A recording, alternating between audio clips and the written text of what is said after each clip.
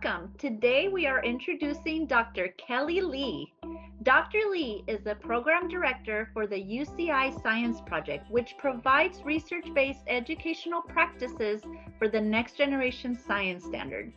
In this mini-series, we discuss her wonderful book on teaching and the importance of teaching climate change in the classroom, and how we at Aerospace can best bring our work on the subject to the classroom, and so much more. In this video, we'll hear a little bit about her background and why she decided to write this book for teachers. Let's hear what she has to say. Thank you so much for having me today. I'm really excited to share a little bit more about my work and my book. I grew up in the inner cities of LA, and I went to a low-income Title I school in Los Angeles, and I'm a first-generation college student. My mom is a Vietnam refugee, and she came here during the Vietnam War, and I'm floored by, her courage and her strength. And I definitely feel that my love of science comes from my own mom. She only went on to about third grade in her own country before she had to leave, but she was able to, at the time, secure a job as an electrical technician for Howard Hughes in El Segundo. And then when Howard Hughes was bought over by Boeing, she then started working for Boeing, and now she works for SpaceX, NASA, Boeing, and L3 Communications, you name it. So she's just pretty amazing with all the things that she can do. But again, when I think about my own mom's journey and, her raising 3 kids on her own in LA, she always had 2 jobs in aerospace, and aerospace was right in our backyard in Hawthorne. And for me, it just seemed that there were a lot of challenges and barriers to entering fields such as these, but I feel like my mom is an amazing example of how far people can go when they don't have to face those barriers and challenges, and how much better the industry is when there's a diversity of thinking and problem solving approaches just from individuals that have unique perspectives and backgrounds.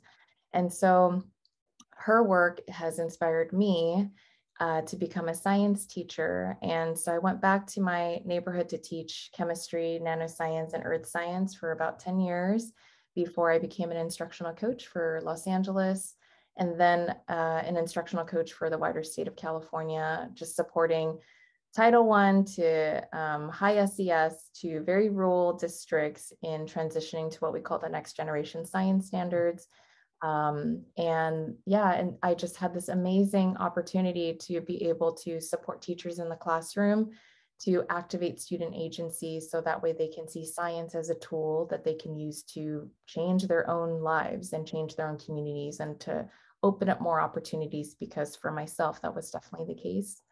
The book was written, so this is the new book that came out this past year. It's called Teaching Climate Change for Grades 6 through 12, Empowering Science Teachers to Take on Climate Change through the NGSS. So it's not that we're teaching climate change for the next generation science standards, or what we call the environmental principles and concepts for California.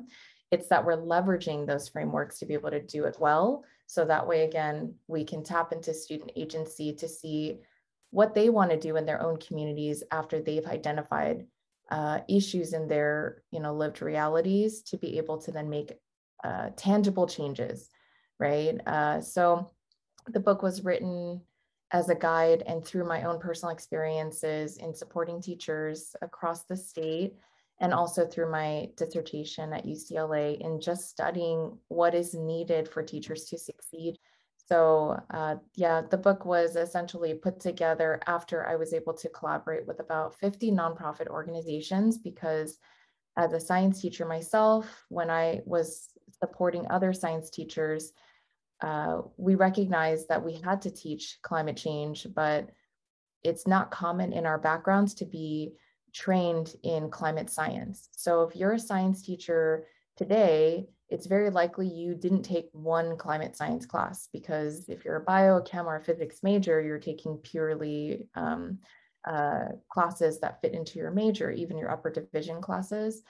And then if you didn't take any of those classes because you're not a major, but you tested in, you took the CSETs, you passed, and now you get to teach science, then again, you're not learning about climate science, but you're expected to teach about them.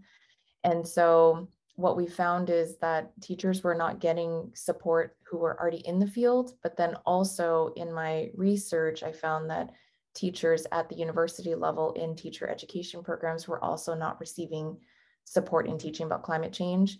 When I called universities from public to private that offer teacher credentialing programs, I just wanted to study what it looked like to train a teacher in being able to do this well.